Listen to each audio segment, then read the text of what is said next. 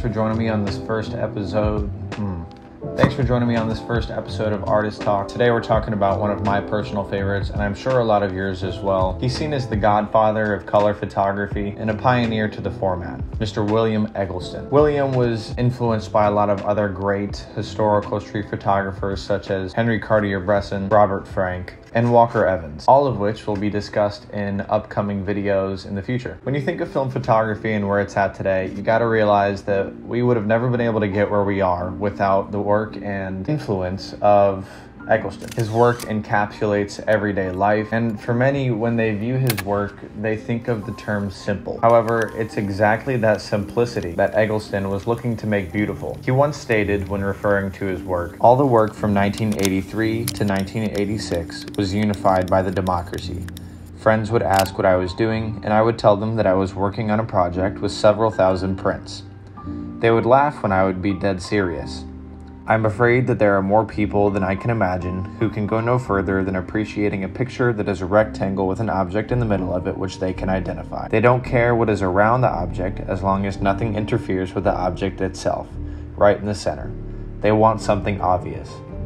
I am at war with the obvious." Eggleston challenged the conventional means of photography. In the 1960s, conventional photography was predominantly black and white. That's because the dye transfer process was seen beneath serious photographers. A lot of commercials and ads were shot on color photography, and for the time being, serious photographers mostly only shot in black and white. However, the reason why Eggleston's work is so beautifully saturated with color is precisely because of that dye process. Eggleston's work is characterized by its ordinary subject matter. Eudora Wheatley noted in her introduction of one of Eggleston's books, The Democratic Forest, that an Eggleston photograph might include old tires, Dr. Pepper machines, discarded air conditioners, vending machines, empty and dirty Coca-Cola bottles, torn posters, power poles and power wires, street barricades, one-way signs, detour signs, no parking signs, parking meters, and palm trees crowding the same curb. These are all relatively mundane things whenever we glimpse over them on a day-to-day basis. However, whether we notice them or not is really all about the human existence. We all end up seeing these things eventually. It's the work of Eggleston that brings these mundane things to life, to the forefront of our attention, and allows us to live in the moment that we skip through so often.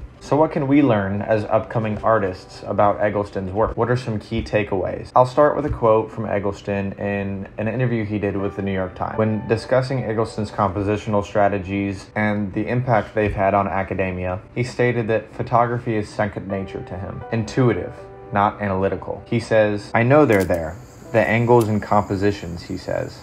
"Every little minute thing works with every other one there. All these images are composed.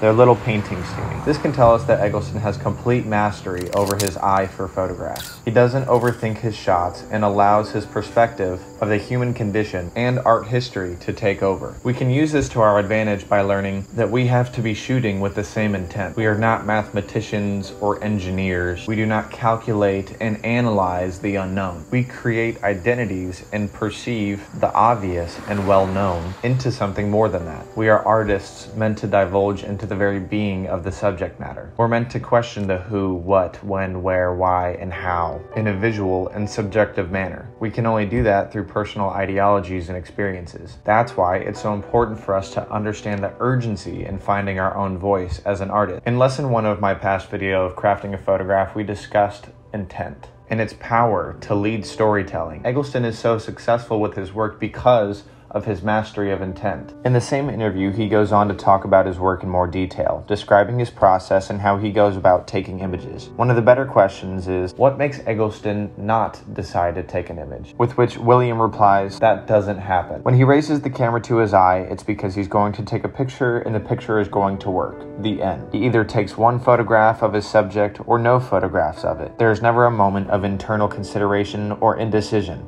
There is only certainty, which explains why he has no favorites. He states, "Each one to me is equal, or I didn't take it to begin with. I never think about it beforehand. When I get there, something happens, and in a split second, the picture emerges." Now, while I think that that's a very nice idea, and I'm sure we all wish we could be this way, I believe that not even Eggleston is perfect. Nobody can shoot 100 for 100 of the shots and not miss a single one. Even the best ball players strike out every once in a while. However, what we can take away from this lesson is that we should not let our indecision cause us to miss opportunities. As street photographers, it's important to remember the decisive moment. And yes, sometimes that decisive moment means not clicking the shutter. With that being said, though, it's undeniable and an undisputed fact that Eggleston sees the world in a much different way than the other photographers of his generation. What he accomplished was revolutionary for his era, and he became a legend for it, as he should. We're lucky to be able to study such an amazing and successful artist. Below will be the links to all of my sources if you want to check out more on some of the interviews that I looked at, as well as a few of his photo books that are available for purchase. Thank you all so much for joining me on the first episode of Artist Talk. Tomorrow we'll be doing a Q&A, so hop on over to my Instagram at JaredTapey and fill out the Q&A and ask away. You can check out my Instagram, TikTok, and website